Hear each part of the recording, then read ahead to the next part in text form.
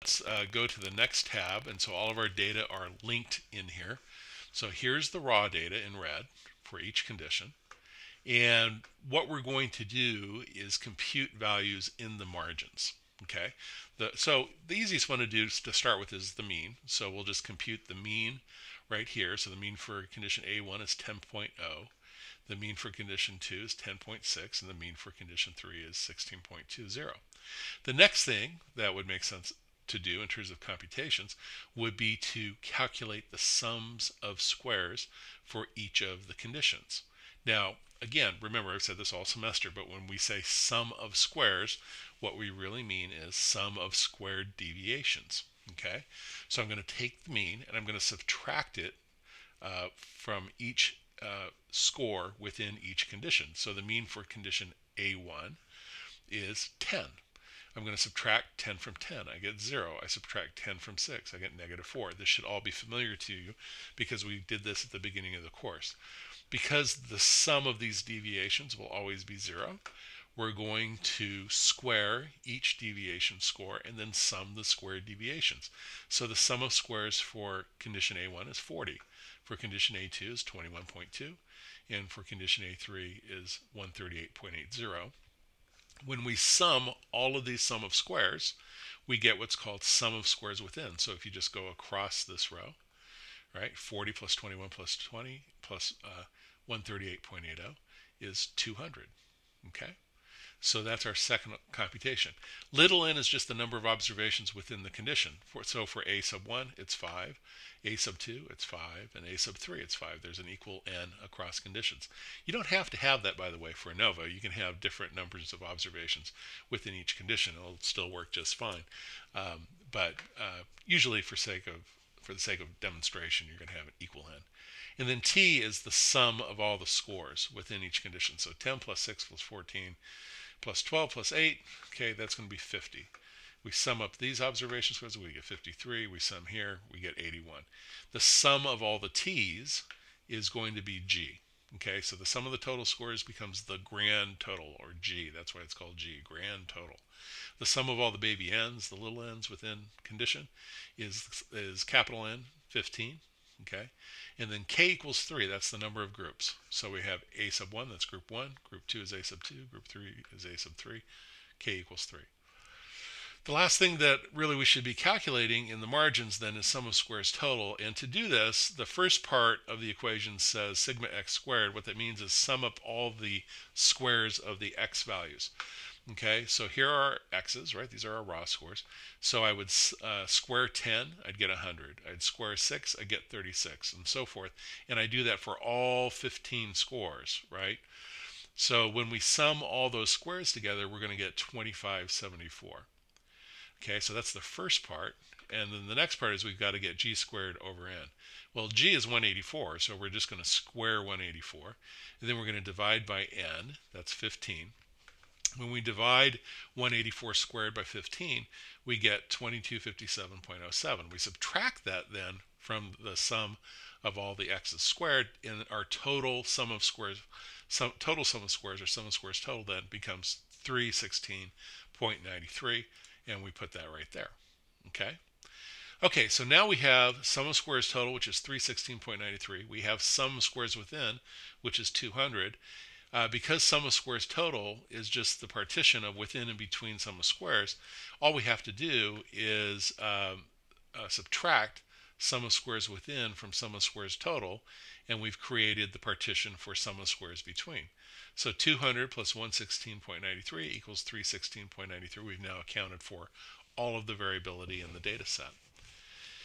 Okay, we've also filled in this first column in the ANOVA table. So we just transfer over sum of squares between into the first row of the ANOVA table, and then within to the second row, and then total below.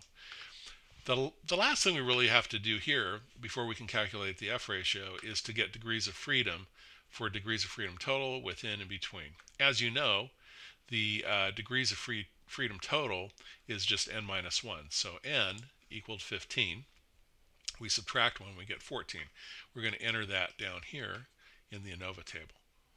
Okay, now degrees of freedom between and degrees of freedom within have to sum to 14 in this case. Okay, how do we get degrees of freedom within?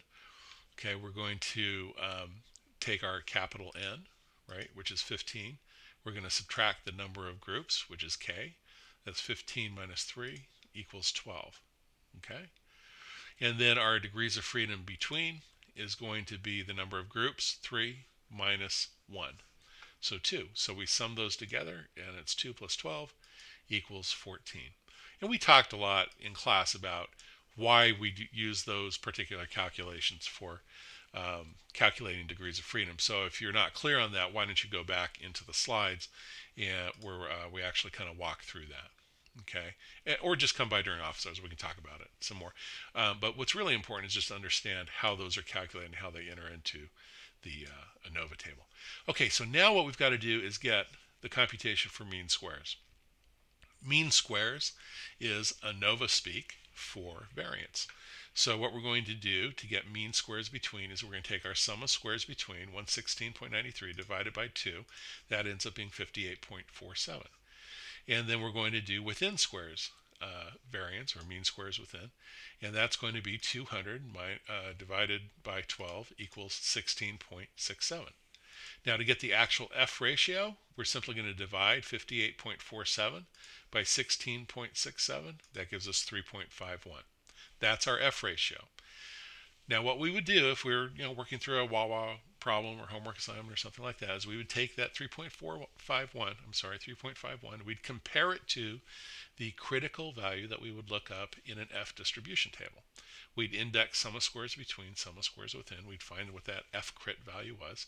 If the F ratio is greater than the F crit value, then we would reject the null hypothesis.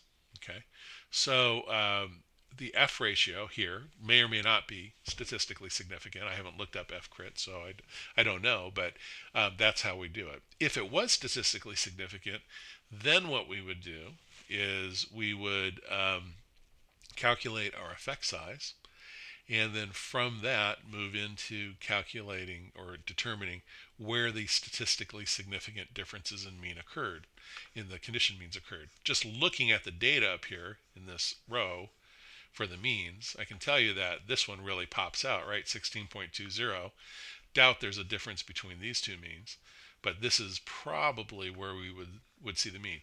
We can't tell just by looking at the means, obviously, because we have taken into account the variability within the conditions. And let's talk a little bit more about that issue right now. Okay, so here's some data where there's very little variability within each of the conditions. In fact, for A1, there is no variability. For A2, there's just a wee bit of variability right there. And for A3, there's absolutely no variability. Okay, so the within treatment or within group variability is really, really tiny. What that means is when you're calculating the F ratio, the denominator is really, really tiny. So even though these means, right, between conditions don't look like they're big differences, look at the size of that F ratio. Came out to 76. Okay, what that means is because there's such small variability within group, really any difference in means is going to show up as a statistically significant result. And this is a monstrous F ratio. Okay, now look what happens as I begin to introduce more variability into the within group context. So look here, there's zero variability here, right? So if I change this one value to a 6 and I introduce variability within groups, it's not going to change the mean much, but watch what happens to the F ratio. So I change that to a 6. Dropped in half down to 30.5. Now let's say I introduce another 6. Watch the F ratio. Now down to 19.2. Okay, let's say I introduce a 4. I'll really amp up the within group variability. Okay, I drop that down to a 4. Now we're down to 13.56. See what's happening? As I introduce more within group variability, doesn't have a huge effect on these means, but it is introducing variability within conditions. So I'll drop this down to a 5. Watch the F ratio. Down to 10. Drop this to a 4. Down to 6. Okay, I'll increase the mean a little bit by putting an 8 here. Or how about a 9? Let's try a 9. Okay, that's going to increase my mean I wonder what effect it's going to have on the F ratio, though. Now it's down to 2.77. Okay, so we've really dropped the size of that F ratio as we made more variability within groups. That denominator and the F ratio got bigger. The mean differences didn't really change that much.